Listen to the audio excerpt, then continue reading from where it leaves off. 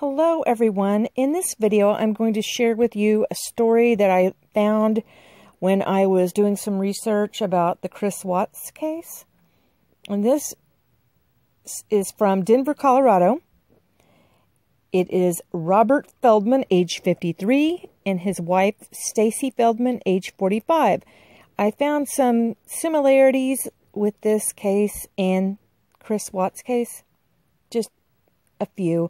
And I just wanted to tell you about this story to see what you guys think. Is it possible that Chris or Nicole saw this story prior to the death and murder of Shanann and her children?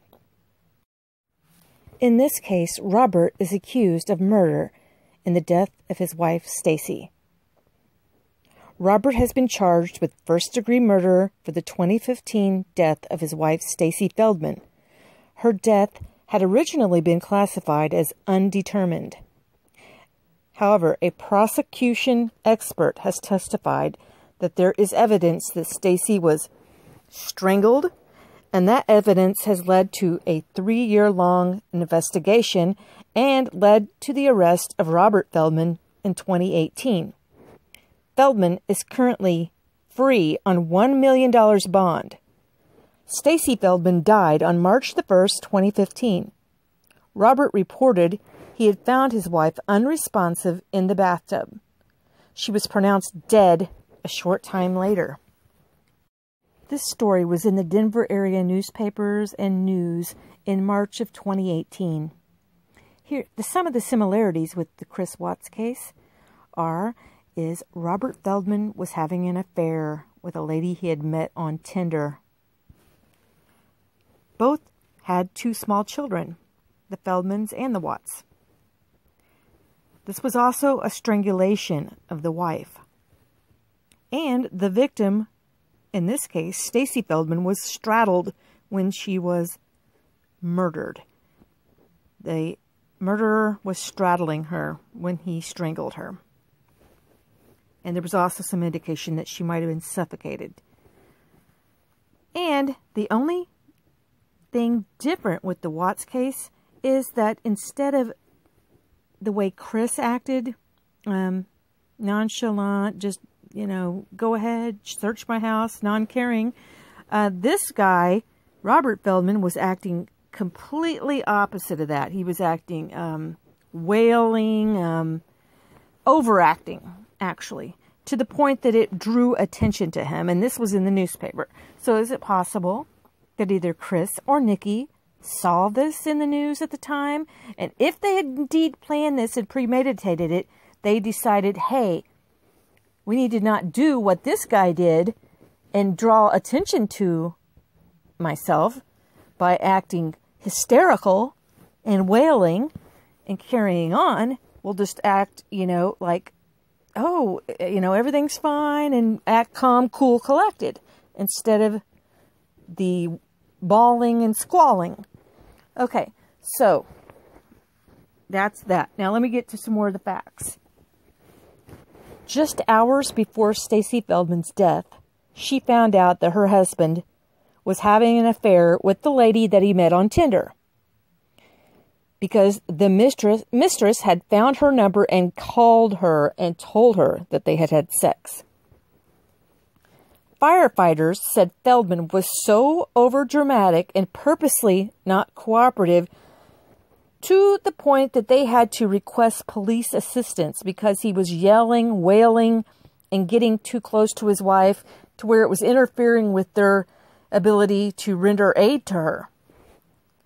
The lead detective suspected foul play from the beginning because of the way Feldman was reacting. He appeared to be overacting in an effort to avoid being questioned. One of the firefighters also said that Feldman was hysterical, yelling, wailing, and just completely interfered with their duties. The district attorney's office hired an outside medical examiner who specializes in domestic violence related to strangulation and suffocation injuries, which led to Feldman's arrest. After 3 years. The murder happened in 2015. It was undetermined. After they hired this medical examiner, they were able to arrest him.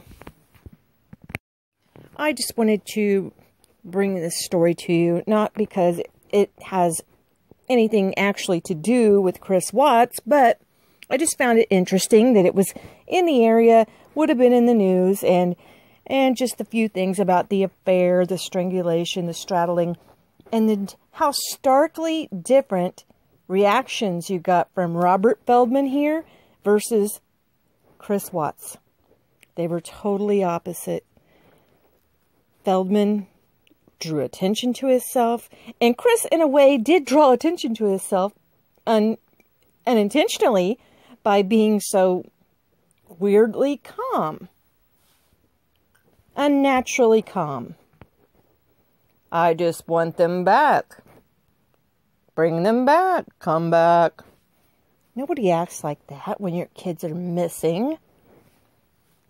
If they're safe, then they're safe.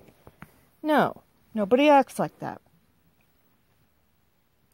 Then with this case, I wasn't premeditated at all because the wife found out just hours before she was murdered. Just by chance, the mistress had looked her up because she thought that the guy was lying about being divorced. And she wanted to find out for herself. So she first emailed and then called Stacy Feldman, who confirmed, yes, that they were indeed still married, and she had indicated that he had done something like this before. He had fooled around before. So I'm assuming Stacy then confronted him after she was told by the mistress, and he freaked out, flipped out, and strangled her, and tried to make it look like an accident. He actually tried to make it look like she had fell in the shower and had died in the shower. They supposedly found her with the water still running, cold water running, and he probably did that on purpose, so trying not to be able to determine the exact time of death with the cold water running on her for that period of time. And, yeah, I think he just flipped out, and because she confronted him with the affair that he was having with his little Tinder date. And that is the story of the Feldmans. It's really, really tragic that these stories keep happening. And so many in Colorado. It's so strange. Well, thanks for listening, guys. Bye.